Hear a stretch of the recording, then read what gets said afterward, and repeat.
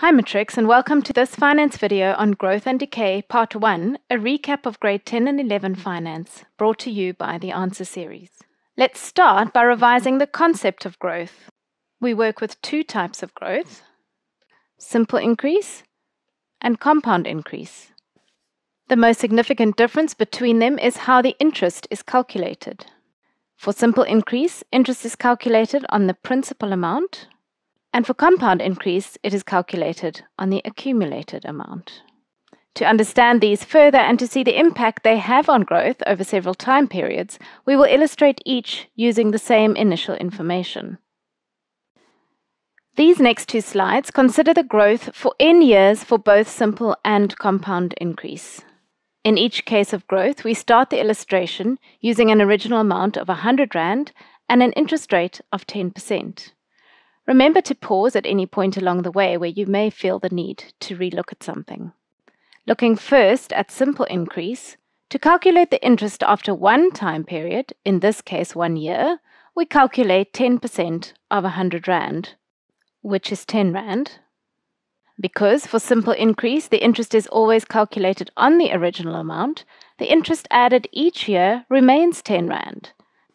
Therefore, after the first year, the simple increase A would be R110. After the second year, A would be R120. After the third, R130, and after the fourth, R140, etc., etc. If we expand the scenario for n time periods, we see that we must add this R10 n times. In other words, to our original value, we must add the rate of growth times the original value times the number of time periods. Bringing in our unknowns, p, I, and n, the equation looks like this. Then rearranged and factorized gives us our simple increase formula.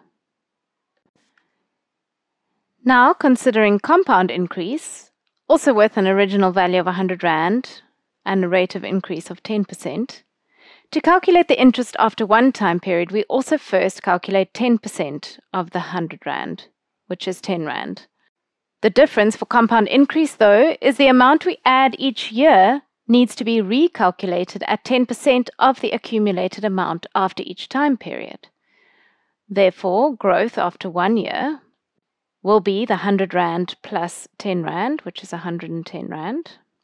After the second year, however, the interest would be calculated on the accumulated amount of R110. In other words, A after 2 years would be R110 plus 10% of R110, which is R110 plus R11, which is R121. And so on.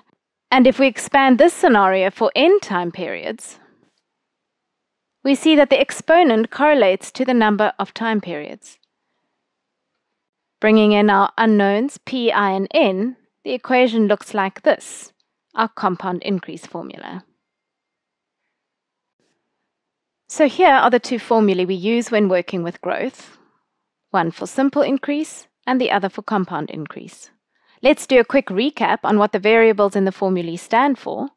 As one gets deeper into the finance topic, which formula to use is often where learners get stuck or confused. And for this reason, making sure your theory knowledge and understanding is solid right from the beginning is a great gift you can give yourself. All four variables appear in both formulae and represent the same things. The P represents the original value or amount and is often referred to as the principal value or the present value. A represents the increase value or amount after growth. Some examples of this could be the size of a population over time, the number of cells in bacteria over time, the value of an investment over time, and these are just a few concepts. The important concept to remember with the value of A is that it represents the value of an increased amount after a certain period. I is the rate of growth, or the interest rate, and N is used to represent the number of time periods, and these could be days, hours, months, years, etc. Let's have a look at this worked example, which provides a great illustration of the difference between the two types of growth. it is also a great opportunity to check your substitution skills. Take the information given, P20, I0,4, and N12, and substitute in each case into P, I, and N. Through calculations, the answer for the simple increase is 116, and for compound increase is 1133,88. Note here the curly equal sign, which indicates that this answer is rounded off. These answers differ greatly and clearly illustrate the difference in the impact of growth of the two formulae. The difference between these two growth patterns, which are illustrated here, speaks for itself. Each case starts on the vertical axis at 20. The increase for simple interest is at a constant rate, hence the straight line, whereas for the increase in the compounding process, we end up with an exponential curve. If we look at the growth patterns in each case, the compounding growth starts differing significantly from the simple growth over time. And if we were to reflect on real-life representations of these two patterns, let's say if we were talking about financial investments, there is no doubt we'd be keen on the compounding growth option. Whereas if we were talking about bacteria, suddenly the simple increase is possibly more favorable. There are also two formulae for decay, simple decrease and compound decrease. The big difference with these compared to our increase formulae is that they have subtraction signs as opposed to addition signs. Again, we have our four variables that represent the same for each formula. This time A represents the reduced amount over time as the value of something decreases or depreciates, and I is the rate of decay or the rate of depreciation.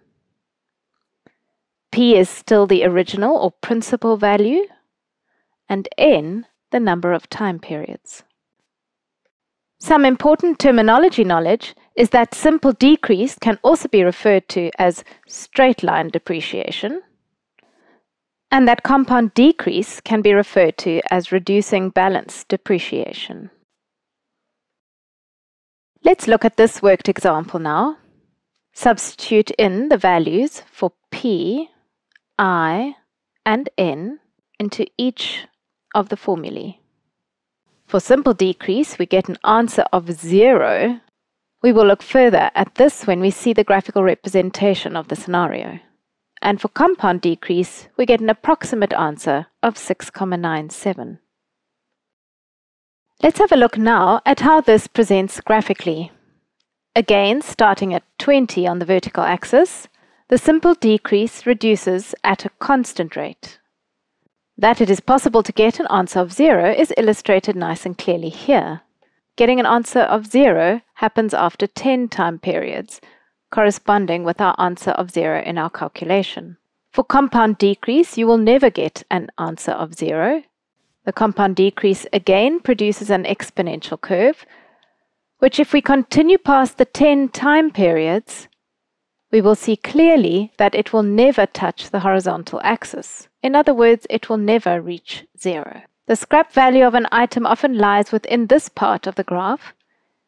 If you take a car, for example, even when it can no longer be used, it can be sold for its parts, so its value will never be 0.